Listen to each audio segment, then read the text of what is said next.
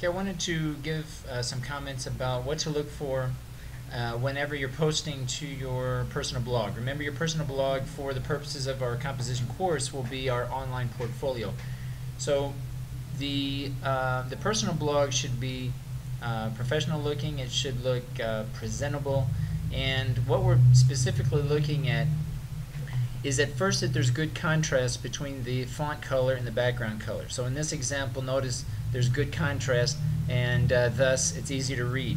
That is the whole purpose, is to make sure that the text, one can easily read the text, right? So just make sure that the font color and the background color, that there's good contrast between those two so that it's easy to read.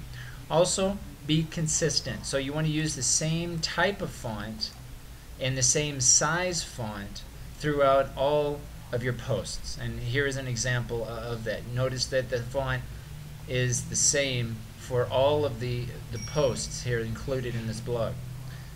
Also, make sure that the spacing is consistent. So if you're going to single space here, make sure that you're single spacing as well. So again, there's some consistency here. If you choose to double space, that's fine, but be consistent within all of the, or within the blog, or between all of the different posts. Make sure that you're consistent with the spacing, regardless if it's single spaced or double spaced. I will give you the option, so you can choose if you want a double space or single space, but just be consistent.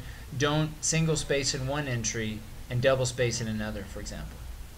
That's basically it. You can choose the format or the template that you wish, okay, and most templates will automatically have good contrast between the spacing, or between the color contrast between the font and background.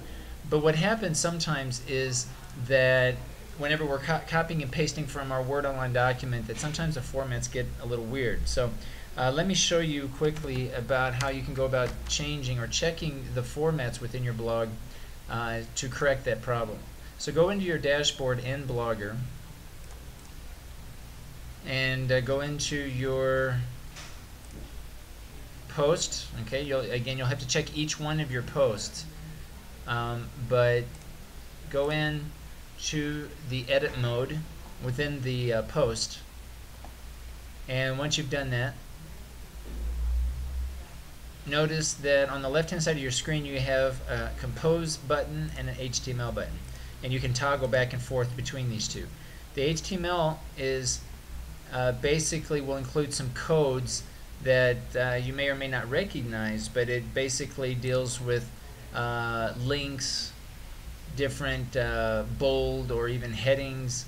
All of this, as it's presented here in the compose button, the HTML basically is what drives that type of font.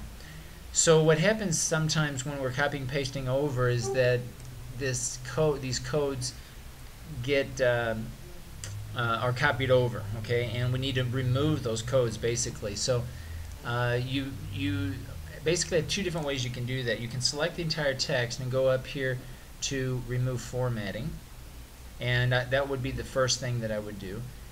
And then once you've done that, to double check, click HTML and just make sure that there's no HTML code, and if there is still any HTML code, I would recommend just deleting all of it. Okay, and the example that I'm presenting here is not the best example, because you're probably not going to have images, you're not going to have links, you may or may not have even headings. Okay, so it should be a little bit easier in the sense that you can just basically remove all HTML code and then go back to compose and just take another look at it and see, you know, if the text is how you want. And a lot of times what happens is the background, the white background color, gets brought over, and then when you show it in your public blog, you have a white background. Now again, this is not a good example because this template actually has a white background, but some of you don't have a white background. So double check that. Again, check first under compose, clear formatting, make sure that you select the text first, otherwise it won't change. Clear the formatting, see if that works. Go to the HTML, just double check, make sure that there is no additional HTML code. If so, remove that. Again, you can preview it by clicking on preview and just seeing what it looks like even before you save the changes. But try that. And if you're still having issues or still having problems, let me know. One last thing I'll say about the text is when you select the text, again, just make sure that all the text is the same size. So here we have normal text, and if you select this text, you can also choose the type of font and also the size. So just make sure that you're consistent within each post and among all of the posts, so that there's some consistency in both the color scheme and also the size font. So I'll conclude there. Again, if you have any questions, let me know, and I look forward to seeing your updated online portfolios.